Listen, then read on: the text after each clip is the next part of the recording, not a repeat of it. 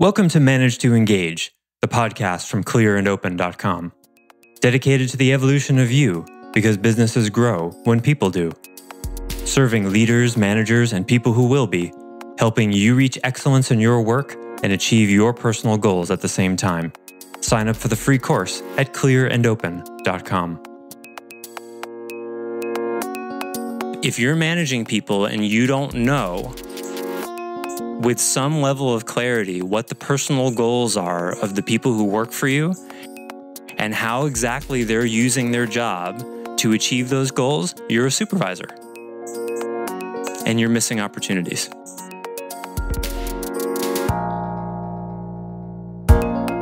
Hi, it's Joseph, and thanks for tuning in to Manage to Engage, the podcast from clearandopen.com. People have been hating managers for as long as work has existed.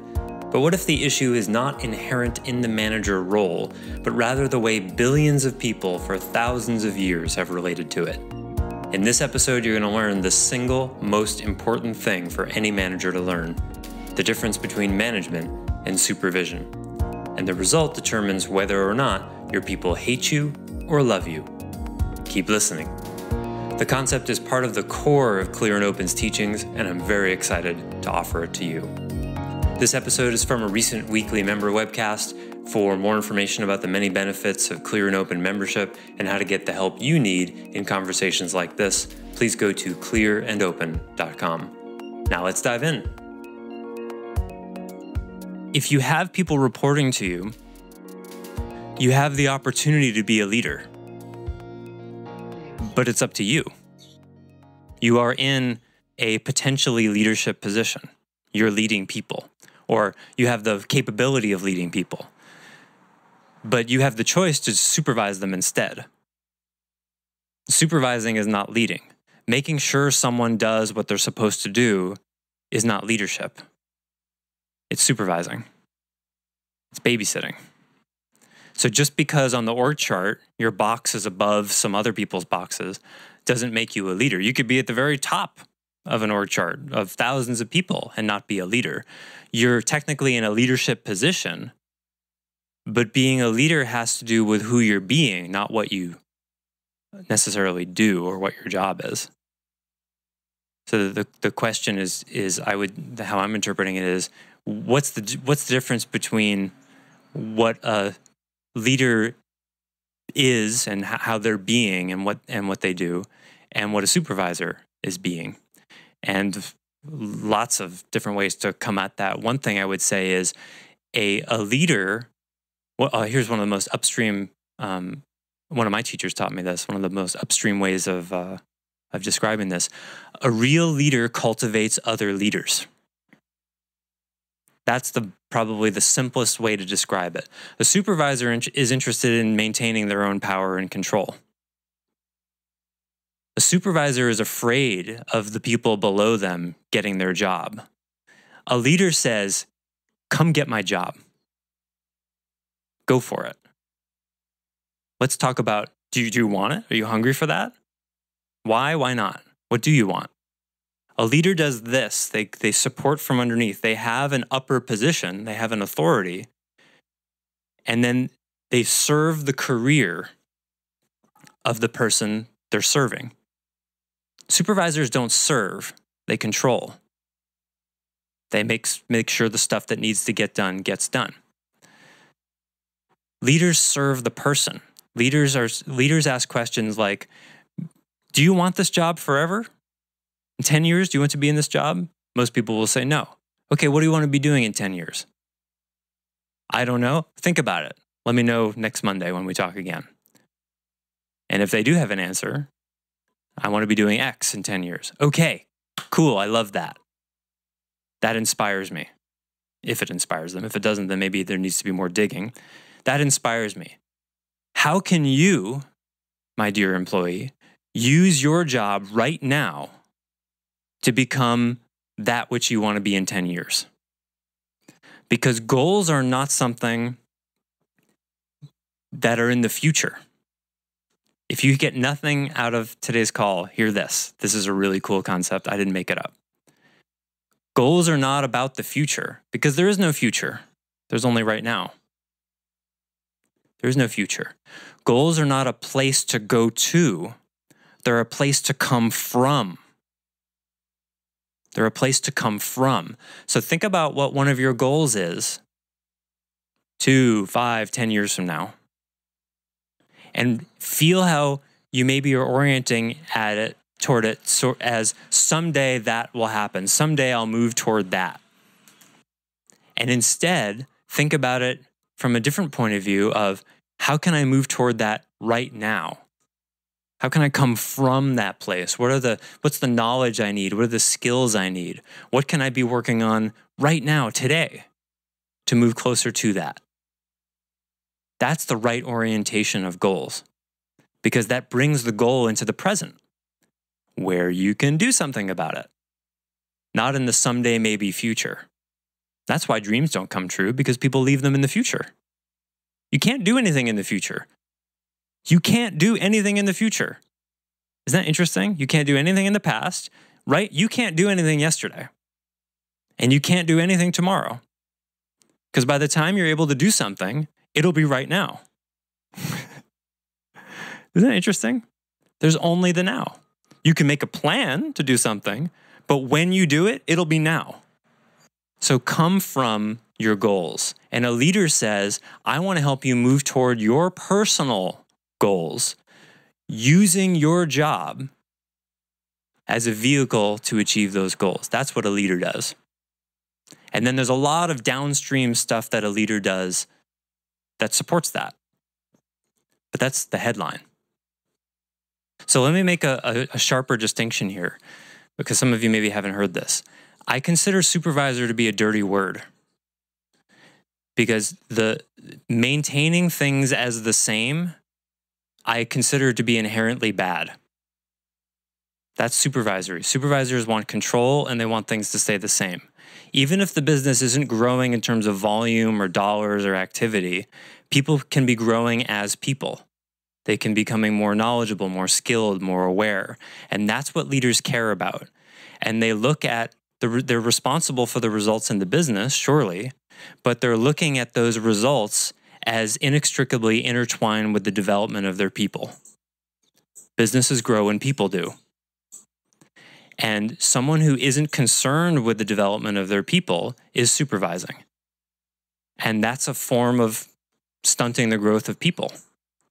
So please hear me. I'm not holding supervision. For me isn't okay. It's dysfunctional. It's dysfunctional. If you're managing people and you don't know with some level of clarity what the personal goals are of the people who work for you and how exactly they're using their job to achieve those goals, you're a supervisor. And you're missing opportunities. That's how cut and dried I see it. Because while the leader is responsible for business results, that's a win-win. Why wouldn't you, and that's engaging the self-interest of the employee, why wouldn't you want the employee to be working on themselves, however that means to them in the context of the business? That's where engagement comes from.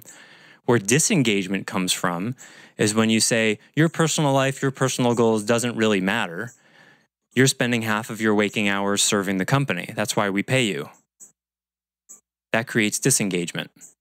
And you can say all what you want about sacrifice and there's no I in TEAM and all that, but it doesn't work. It doesn't work because human beings are incapable of unself-interest. So when you say, take one for the team or put the group ahead of you, whether you say it out loud or just model it, either way, the impact is people shut down because they can't actually do that. So if you want 100% of yourself and 100% of the people who report to you, ask yourself, who is it that you're becoming using your job as a tool? That should be on the top of your mind every day. To the degree that's not on the top of your mind is the degree to which you're disengaged. You could be digging ditches and becoming more the kind of person you want to become. Now, certainly there's a Venn diagram thing. There's an overlap. There's certain jobs that are better suited toward the kind of development that you want than others. Would it be challenging to grow in the way you want to grow, digging ditches? Perhaps. Probably the job that you're in now is a better fit for you than digging ditches. But if we teleported you into another world where you were digging ditches, you've got a choice. You can go, woe is me, I'm trapped digging ditches. I was thinking about this morning. People who are in prison, right? There's two kinds of prisoners. There's prisoners who educate themselves and get in great shape, and there's all sorts of things you can do. And then there are people who don't do anything. The choice is completely yours. Even in prison, there's freedom to be able to, do what people do. Get law degrees even, that happens. It's rare, but it happens. That's a kind of radical self-interest and hunger for yourself. I don't care how bad your boss is, how not a good fit your job is for you, how not a good fit the business is for you. I don't care what you're doing. You can be growing. Now, your manager ought to be helping you do that, but even if they're not, you can do it alone. It's not ideal, but you can do it alone. Probably many of you have had a job before that was a bad fit. Your boss was kind of crazy. The environment was really dysfunctional, and you learned a lot anyway. How did you do that? You did it all by yourself. Not ideal, but we're capable of that.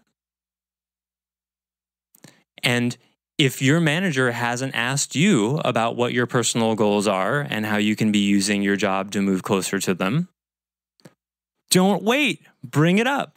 Hey, boss, I want to have a conversation about my personal goals and the ways in which I want to develop, because I want you to help me become that person. Don't wait. Might that upset them? Too bad. Don't caretake them. Don't wait. Most managers are waiting for their employees to take steps like that anyway, because they can't spoon feed everything to you. That moment there where you say, they say, I'm not going to do this unless I get more money. And you said, then the manager has to figure out a way to get them to want to do it anyway. That's supervision. That's supervision. Because it avoids the conversation of, why are you even here? That's a moving the cheese around in the maze kind of thing. How do I trick this employee? I'm exaggerating a little bit. How do I get this employee to want to do it anyway?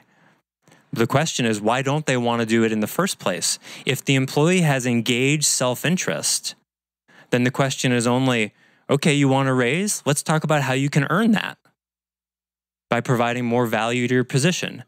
But not for me or for the company, for you. What are you interested in doing? What are you working on between you and you?